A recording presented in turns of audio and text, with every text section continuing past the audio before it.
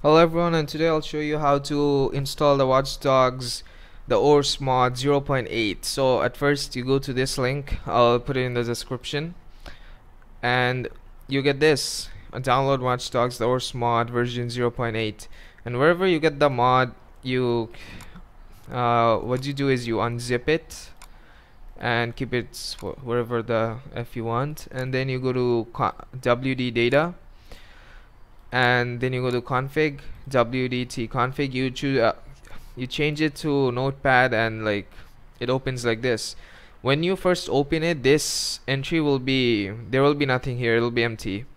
So then what you're gonna do is, wherever you have the game, Steam, you play, wherever the game is installed, you go there, you take the you take this part of it, the location, you copy it.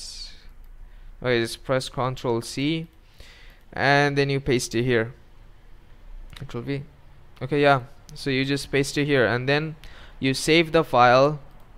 Save, and then mine's already done, so I don't need to save it. After that, after you saved it, you go back to this, the mod file. You go to WD tool, and let's close the music. You turn everything on, like the stuff you want on. I obviously I want everything on. Anyway, so you turn everything on. You can change the camera from here, and yeah, seems like I can't change it anymore, so just click this.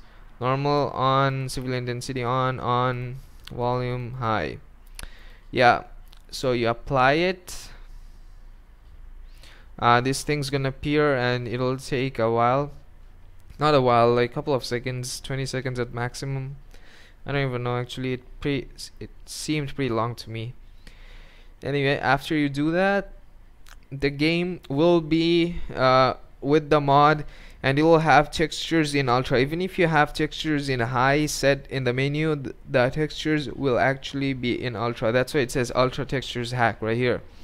So I haven't benchmarked the game yet, but I actually get similar performance. So with textures in ultra, it's I actually get more performance than what I used to get with ultra textures. So I'd say this mod is a huge step forward. And you have to know that this is a beta mod. The stable build of this mod, the version 1.0, isn't out yet, so I hope it'll be even better when it comes out. And I'll do a mod showcase showing all the new stuff in the mod and how it looks like and how it performs soon. So subscribe and share this with your friends, and stay tuned. See ya.